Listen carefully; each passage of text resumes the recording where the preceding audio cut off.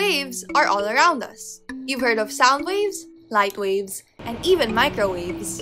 But what if I told you that what keeps down on Earth produces waves up in space? We know that waves are disturbances, carrying energy from one place to another. With the known and unknown in space, something is definitely bound to create a commotion up there. The greatest physicist of all time was able to predict just that. Almost 100 years before the first detection of the gravitational wave, Albert Einstein completely ignored Isaac Newton's theory of gravity. Instead, Einstein developed his theory of general relativity, explaining two key points essential for astrophysics. Gravity is all about geometry, and mass in space causes depression in space-time.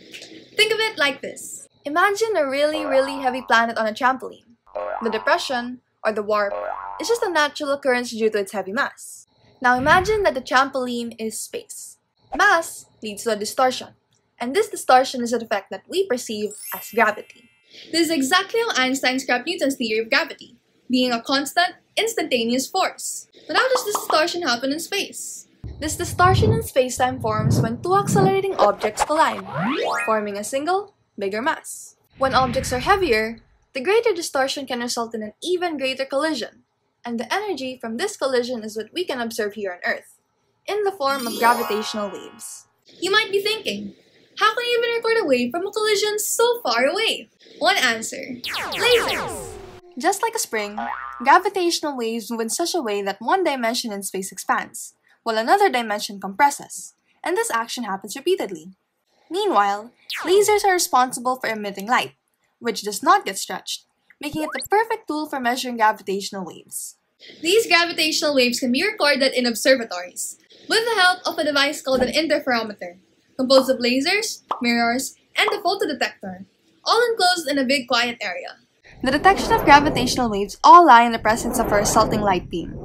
With no gravitational waves, the laser beams are reflected at the same distance back towards the center, with no light beam visible at the photodetector. Why?